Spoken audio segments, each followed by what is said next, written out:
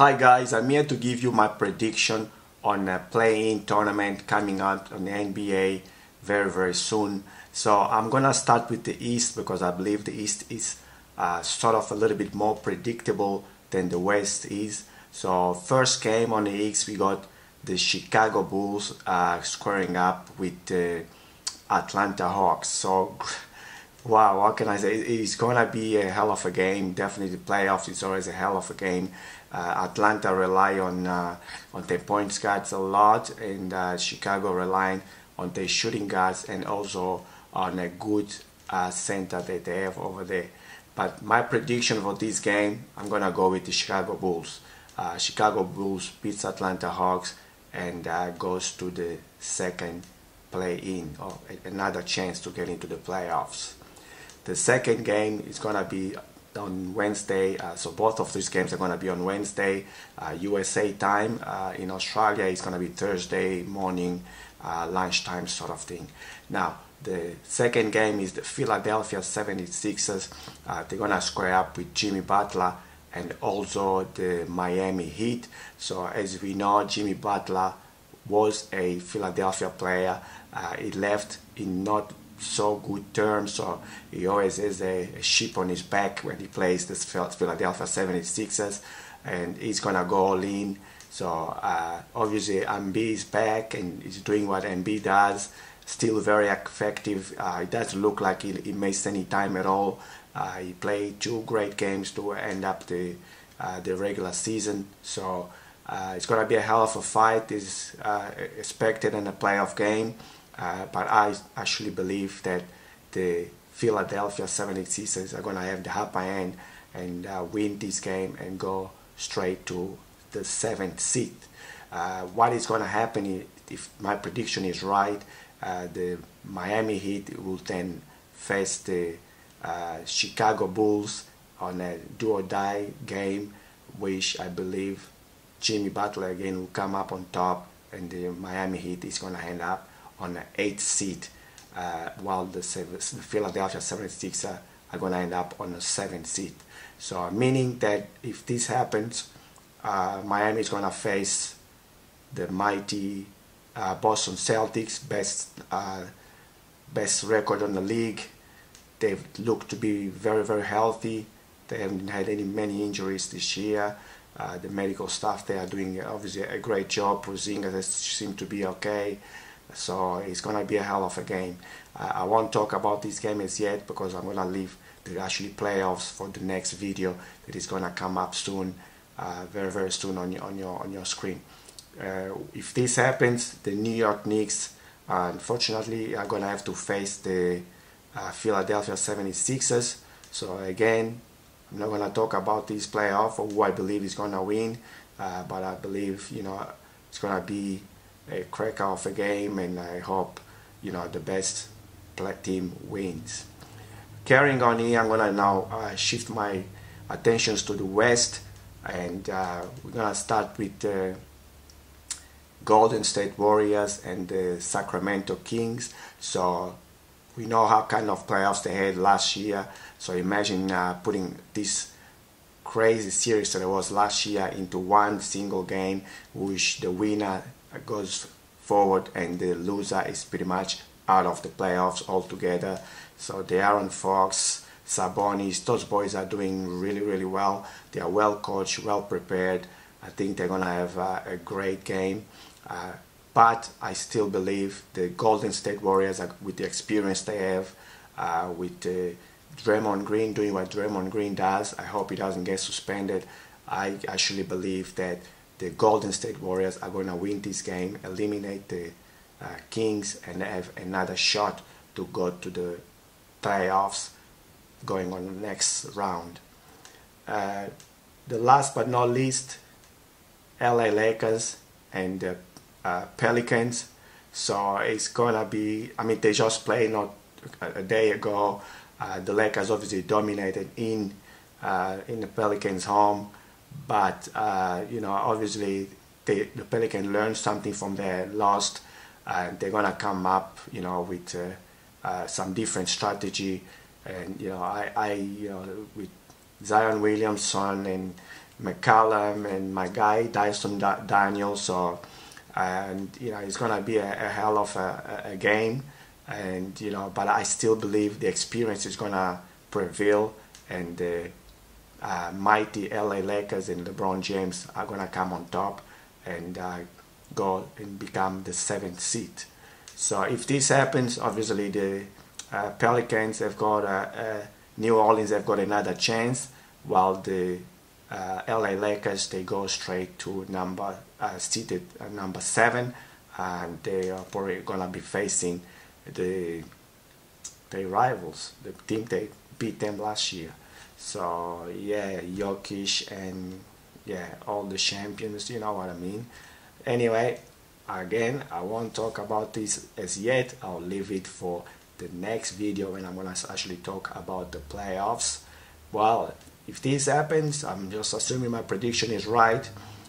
It means that the Golden State Warriors are gonna play the New Orleans Pelicans for the 8th seed. Again, it's gonna be a hell of a game. I mean, I just think that the Golden State Warriors experience with Stephen Curry, Klay Thompson, and all that are gonna come at the upper hand. Are gonna have the upper hand and win this game and become the 8th seed, and therefore they're gonna face the young Oklahoma City with Sean Gilden Alexander and Josh Giddey, my guy. So hopefully, they're gonna be a hopefully I'm hoping it's gonna be a series that go for a long time. I mean, it goes further, not a sweep or anything like that. So this is all I wish for this series to go. So like I said, in the next video, I'm gonna talk about the actually playoffs, who wins, who I believe is gonna win and get to the playoffs and so on. And this is just this video for the play-in tournament, and if my prediction goes right, where they're gonna be seated and who they're gonna face. So excuse me.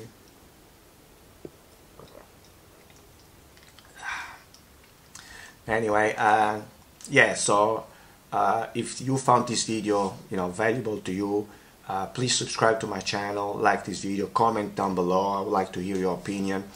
Tell me what kind of video I should be doing, whatever of your like, and remember to keep watching my content because it's very educational. So always when I come here, I talk about basketball, I talk about refereeing and rules, and obviously I'm a human, and I also like to share some of my own experiences, my thoughts and how I feel about certain things. So instead of just giving you a bunch of information, then some of them you can find it yourself if you look hard enough. I thought I would pretty much talk a little bit about start having a relationship between myself and you, my subscribers, my followers, and create a relationship. All right, so how was your weekend? Tell me about your weekend. How was your week? Tell me about your week whenever you get this video. Let's talk, let's have a conversation. I can tell you a little bit about my weekend. I had a super busy weekend. I pretty much started on Thursday. So Thursday evening, I referee basketball game from 6 p.m. All the way to 10:30 p.m. at Monash University. So I do referee students at Monash University, either at Clayton campus or in Caulfield campus. So this time I was in Clayton campus, and I had mixed teams, so mixed competition where there is girls and boys playing in the same competition, and it has to be at least 2 girls on the court. That's sort of the rules, but everything else goes normal in a normal basketball game.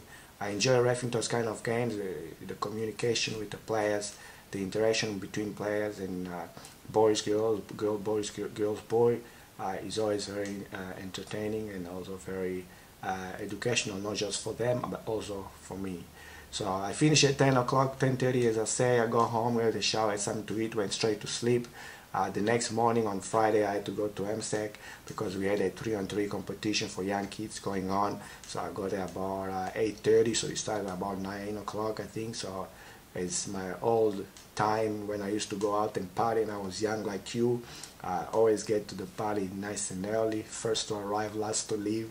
I like to, to enjoy every moment of the party, every second, every aspect of the party, see everybody who came when and all that. So I got there nice and early. I was probably one of the last to leave. It was great competition, very young boys and girls.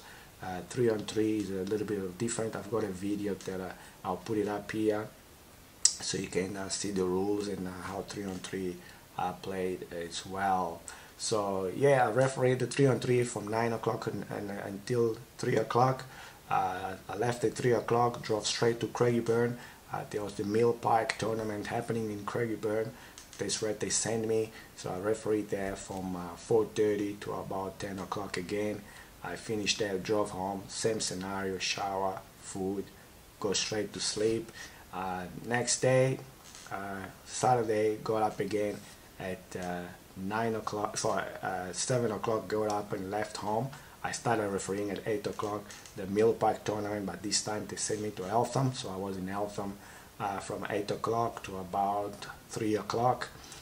From 3 o'clock I left Eltham, drove straight to my Big V appointment in Coburg. So luckily Eltham to Coburg is only about half an hour drive. So I got to Coburg and referee Division 1 Women, Coburg versus Chelsea. Hell of a game, great game.